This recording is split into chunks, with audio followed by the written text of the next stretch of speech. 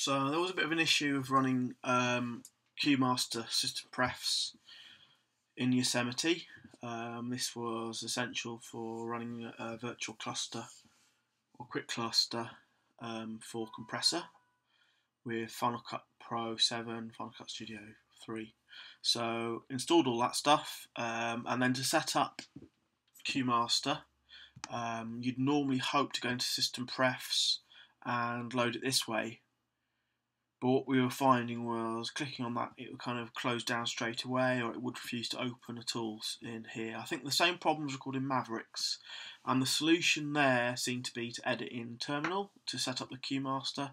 So that's something I just quickly did just here. So here's the code that I eventually ended up finding was working. So I'll copy and paste that within the description of this video. But running that, so here, just a quick breakdown. Here, qmasterprefs, cluster on. Here's the server name where I've specified the Quickcluster server name.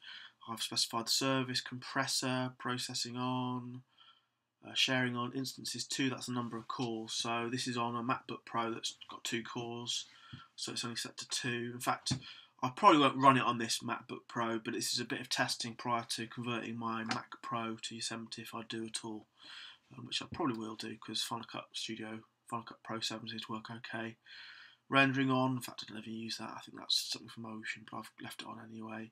And then finally you just need to do a qmasterprefs reset cluster, and that kind of resets it, and then you should then find that you've got it available within Compressor. So going back to Compressor, here it is. Where is it? There. And I've got a file I want to convert this to H.264, so I'll click Submit. I'll choose the Quickcluster, so I've now got this in addition to this computer. That's just kind of uses one core, whereas this one will both cores, but this one uses both cores independently of each other to break up the video and then compress it in a shorter amount of time. So I'll choose that one, Submit. So I'm just going to go to Batch Monitor, and you'll see here it is. It's processing, preparing. And if I just open up activity monitor as well, you'll see. So compressor transcoding X, and then we'll see this splits out to 2. There it is, 1 and 2. Give it a second, and we'll see that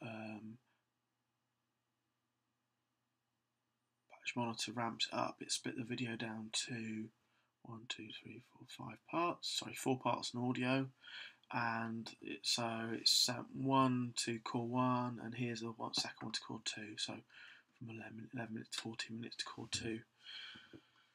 That seems to be working fine. So, so it looks like you can start up QMaster from the terminal. Once it's running, it's running. You don't need to worry about it again. But to change your preferences, you can also change from terminal as well. So hopefully this should help us out.